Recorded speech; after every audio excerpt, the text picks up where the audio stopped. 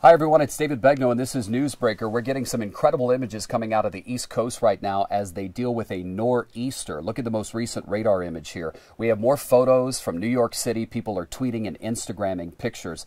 This nor'easter they've named Athena has hit the American Northeast, complicating efforts to recover from the devastation and the power outages that were caused a week ago by Superstorm Sandy.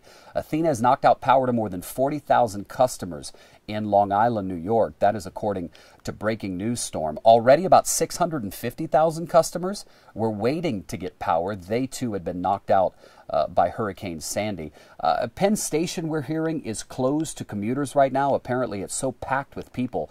And the Long Island Railroad is suspending service in some parts due to multiple weather-related problems, but they are hoping to restore that service quite quickly. Once again, this is happening in the East Coast. Ryan Schultes is a reporter for Channel 7 in Boston. He's on an airplane right now, and he tweeted, "We're circling high above Gardner. An hour delayed so far trying to land at Logan. Must be some major travel issues." Indeed, there are.